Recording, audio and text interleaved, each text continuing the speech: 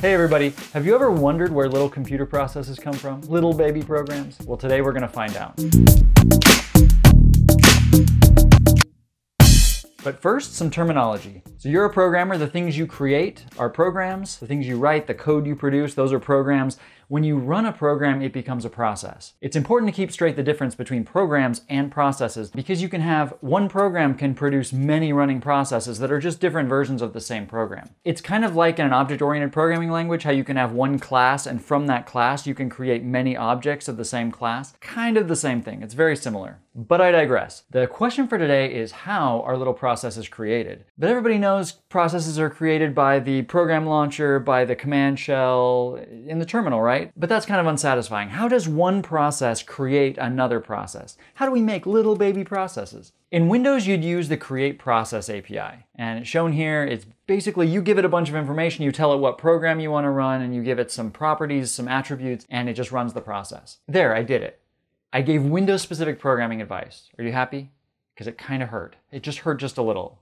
Don't expect this to happen very often. If you're on just about any other operating system, Linux, Mac OS, FreeBSD, you're going to use fork. And I know it's not immediately apparent why a function that creates processes is called fork, but it'll make sense in a minute, maybe. In any operating system that's based on Unix, processes all come from a single process. You start up the program and there's an initial process. It's usually called a init. Sometimes you'll see it'll be called kernel task or something like that. But there's an initial process that creates all other processes. When you look in the process list to see all the running processes, these are all really clones. They're all clones off of that original process.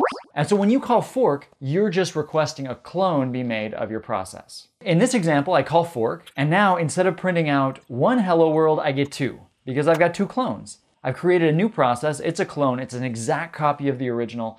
Well, it's not quite identical. They actually have different process IDs. So a process ID is the number that the operating system uses to keep track of each process. And when I clone the process, the new process, the child process actually does have a new process ID. And you can see that here, I've printed it out, and you see that they actually do have different process IDs. So you can look at all the processes that are running on your system using PS, using top, or some kind of graphical task manager, activity manager. Every operating system's tools are a little different, but every operating system has utilities that allow you to actually look at what's running on the system. The other thing I should point out is that all of these systems are gonna show you a list of processes. We think of it as there's this list of processes, but even though they show you a list, it's more helpful often to think about this as a tree. It's like a big family tree of clones. Each process in this list has a parent. That's the process that cloned it. And each process can have multiple children. So when a process calls fork, it's creating a child process. The original caller is the parent. The new process is the child. As we've mentioned, they have new PIDs. Basically, each process then can call fork a lot of times, and you can create a lot of different processes. And I guess that creates family trees that kind of look like a fork, I guess. So maybe that's why it's called fork. But the point is Unix is really family friendly. It's all about relationships. It's all about these bonds we form with our process family. But clearly my example so far isn't very useful, and that's because both processes do the exact same thing, right? The problem with clones is that usually when you create a new process, you don't want that process to do the exact same thing as the original parent. You want it to do something else. You want to sort of create this child to have it do something useful while the parent is busy doing something else. And also from this example, it's not even clear that the child and the parent know which one's the child and the parent. So how do we do this? Well, for this, we check the return value of fork. Fork returns different things to the parent and to the child. To the child, it returns 0. To the parent, it returns the process ID of the child. And that may seem strange to you. Why return the process ID of the child to the parent? And why does the child just get 0? Well, the reasoning goes something like this. The child usually just needs to know it's the child. And so 0 is an easy thing that we can check. We can just say, hey,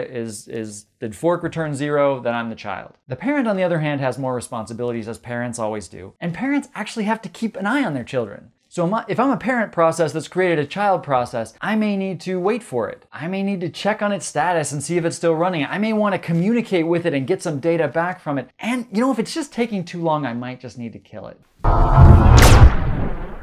This video got a little dark all of a sudden. The point is processes are all about relationships. They're one big family with serious issues.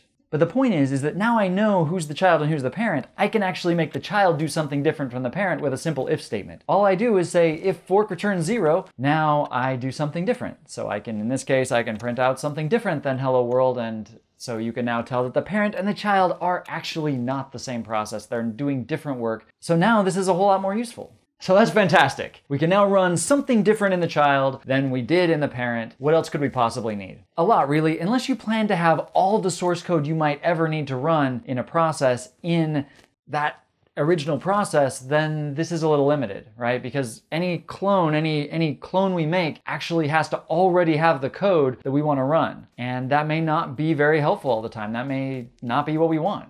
And naturally, right about now, you're probably thinking, but really what I want to do is I want my process to create another process that's running someone else's program. I don't have the source code, it's a compiled binary. Maybe it's Microsoft Office for all I care, and I just want to run it. How do I do that? But unfortunately, I'm going to have to make you wait. That's all the time I have for today.